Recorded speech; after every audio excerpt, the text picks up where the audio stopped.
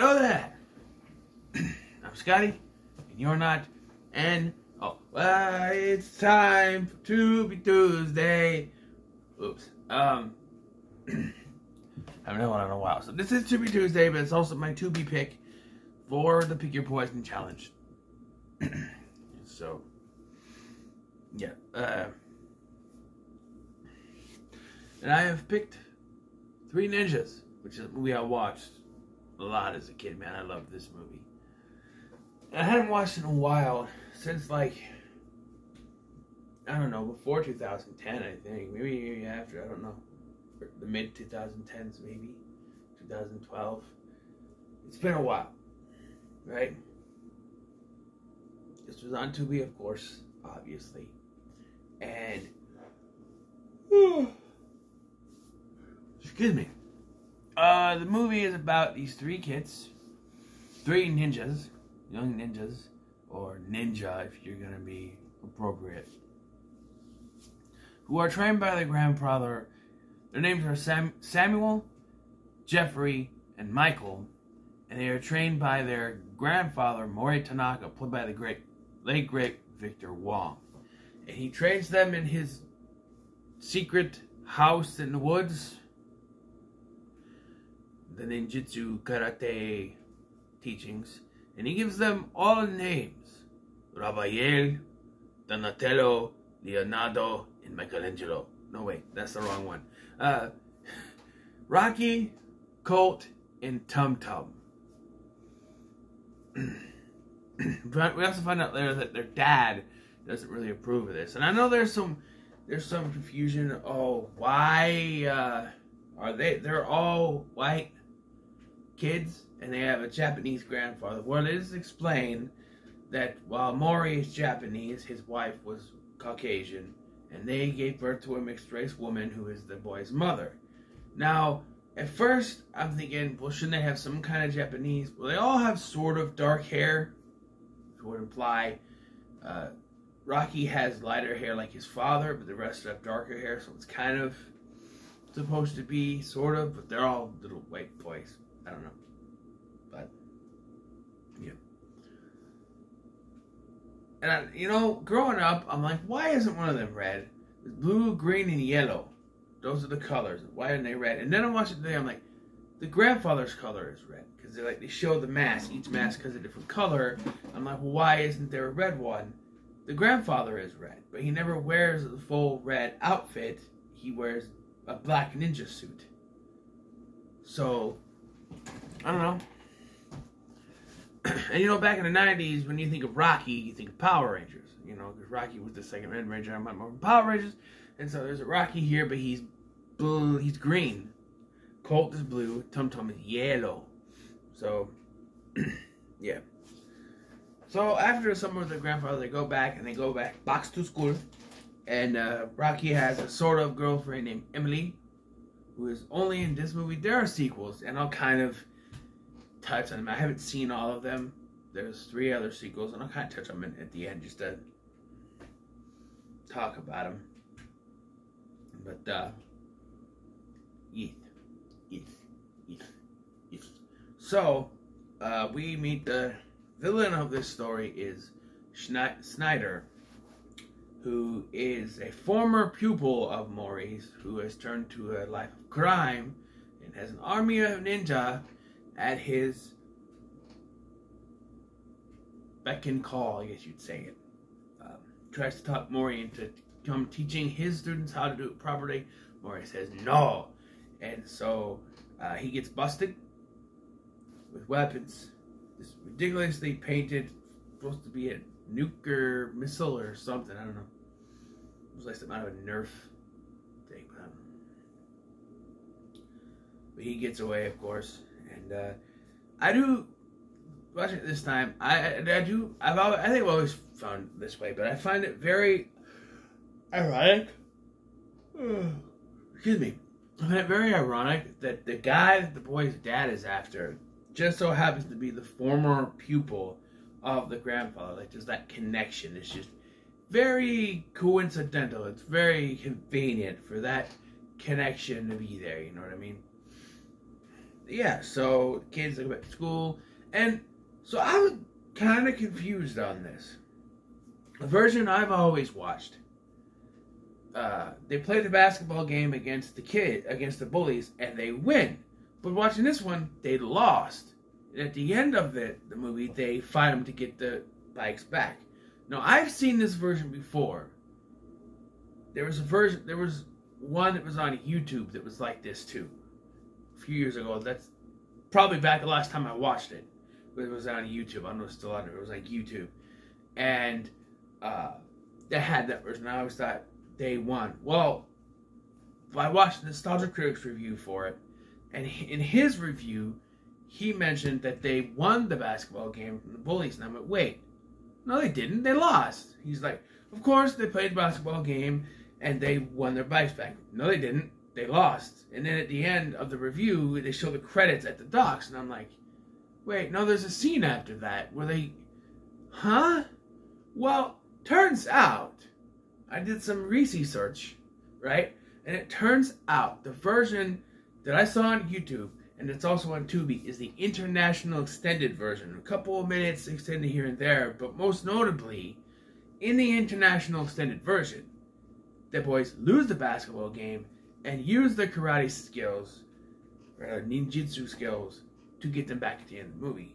However, I feel like this version goes against the teachings. Because the whole movie, right, I feel like this was cut from... They say, oh, this was cut from the movie because of violence at the end. So they had to do an alternate take where they lost, where they won. So it didn't... But for me, I feel like this version, where they fight at the end, goes against their teachings. They're told by their grandfather, never fight. You know, you shouldn't use your martial arts moves unless you absolutely need to. And they've been through this whole adventure, and the whole movie, remember, we can't fight, we can't fight, we can't fight. And even like when they take on the three kidnappers, they're like, let's use our moves to beat them, and they use a bunch of Home Alone traps. So they don't really use their karate. I mean, they use a little bit, but it's not completely their karate. Like,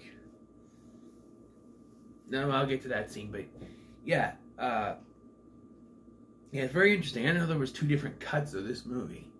It's very interesting. But I remember the VHS version I grew up with. They won, and then moved on. But yeah, I have seen this version before on YouTube, a version that was on YouTube, but years ago. But yeah, it's just very interesting to think about that. 2 different versions. But yeah, so in the version I watched, they lost the basketball game, right? So they don't have the bikes, and may have to change some dialogue, but like they're at the that little coffee can thing. They talk to her, somehow reaches across the street, something, I don't know. It's a setup for later. And so Snyder tells his associate Brown to get someone to kidnap the kids so they can use against Sam and Maury, basically. And he sends his nephew Fester and his 2 buddies. They're all like, whoa, bro, dude. A lot of people have said this is like a cross between Teenage Mutant Ninja Turtles and Home Alone. Even the cover of the DVD says that, which I've seen. Nostalgia Critic pointed out, it does say that. But yes. And, yeah, so they get in there, they kidnap him, they subdue the babysitter, and then they go after the kids. And this is where the Home Alone stuff comes in. They set up traps, they throw, like, little pouches full of, like, garlic powder and cayenne pepper in their face with burrs. And I'm sorry, but they get in their face, and they find a sink. Excuse me, my throat's dry. And they just sort of use the water to fuss out their eyes. but it wouldn't. It wouldn't, like, the burning feeling wouldn't subside that quickly. They still wouldn't be able to see. They'd still be disoriented, even if they put that in their eyes. Your eyes are very sensitive. So stuff like that gets in your eyes. Just because you rinse it out water doesn't mean you're automatically going to be fine. And you get the X-Lax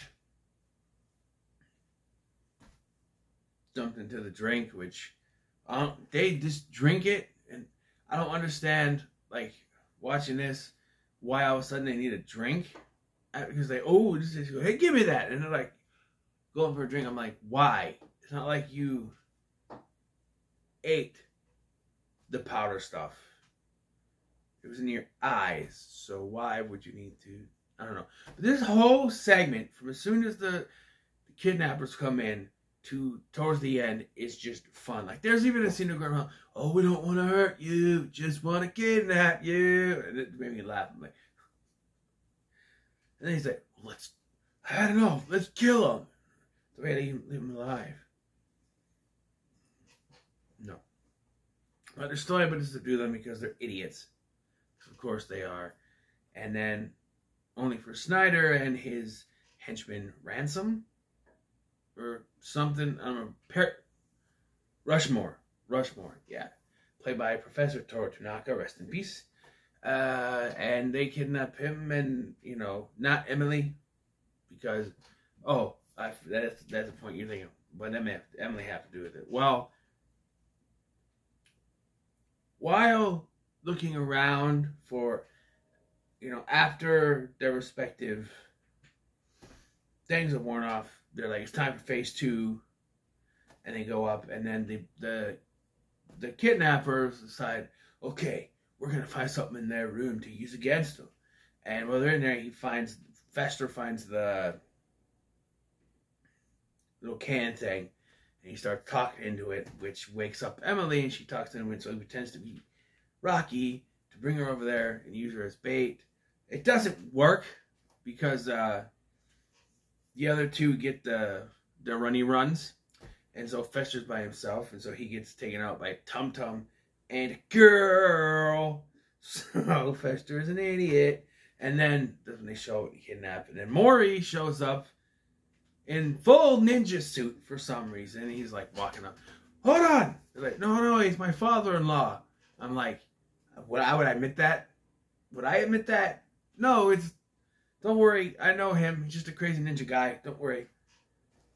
I'm his father-in-law. No. He's just a ninja guy. Okay, he's my father-in-law. They argue because they have different ways they want to do it, and then they decide you get them back. And so yeah. And the boys are held captive, but they get out because the ninjas are idiots. And then the ninja are idiots. And then they meet with the grandfather. And Matt Colt saw a picture of Snyder with their grandpa with Snyder, and earlier in the film they seem to have some kind of camaraderie, and so he thinks the grandpa is a bad guy, but then it turns out he's not. And we have some cool ninja stuff, and there's this real cool ninja just like this,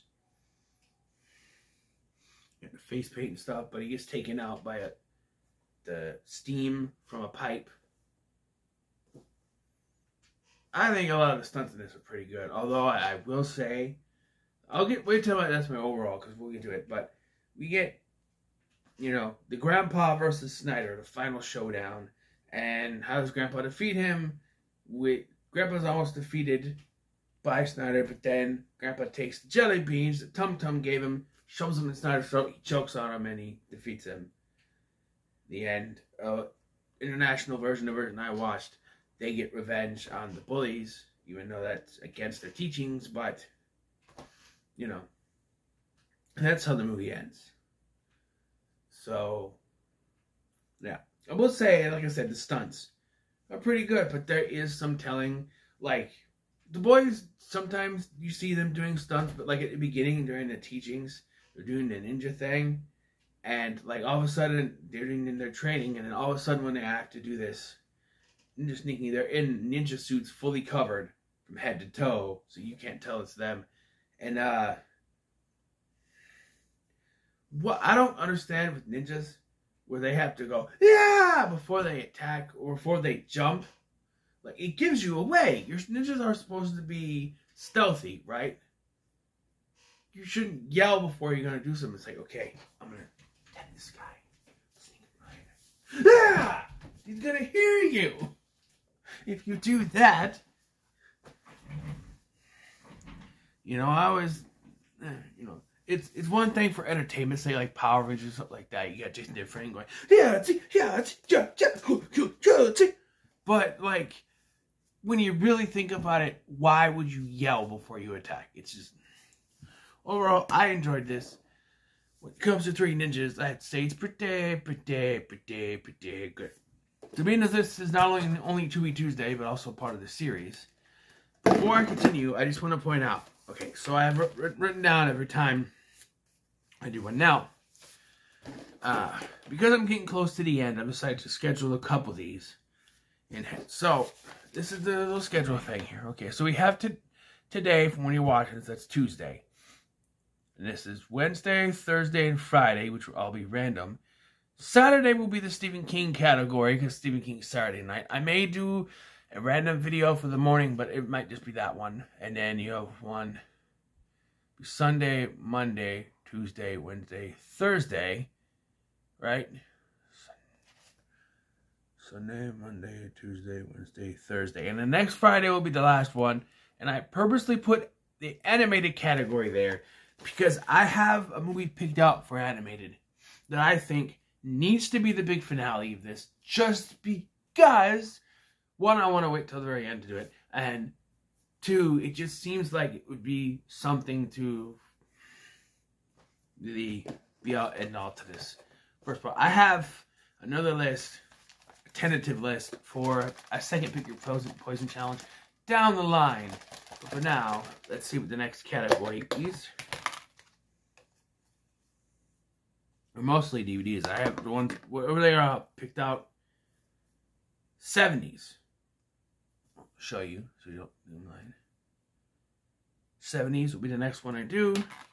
And I already have that movies picked out, except for the two that are on streaming services. I have them all picked out except for those two.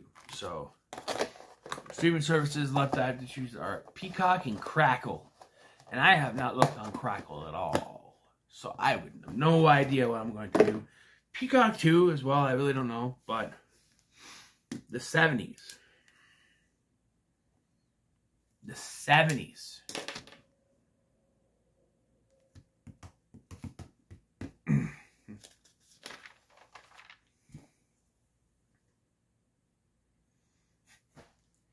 But what are your thoughts on Three Ninjas? Let me know in the comments below. Make sure to like, share, and subscribe. Oh, the sequels! We gotta talk about sequels. Don't go anywhere. The sequels. So there was Three Ninjas, Knuckle Up, Kickback, and High Noon at Mega Mountain. I've seen pieces of, I think, the first sequel, the number 2. Where they go to Japan or something, or another town, or something. I saw a little bit of that one. And I've seen some of High Noon at Mega Mountain with Hulk Hogan, brother. But, Dave Dragon, dude.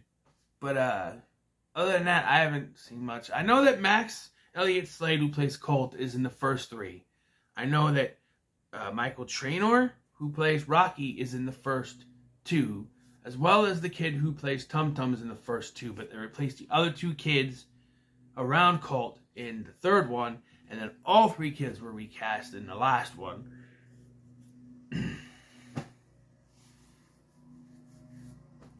Despite the fact that, I don't know, I don't understand why you couldn't get, like, all of the kids to come back, but, I don't know. But yeah, so, thank you for watching. I've been Scotty, and I'll see you in the next one.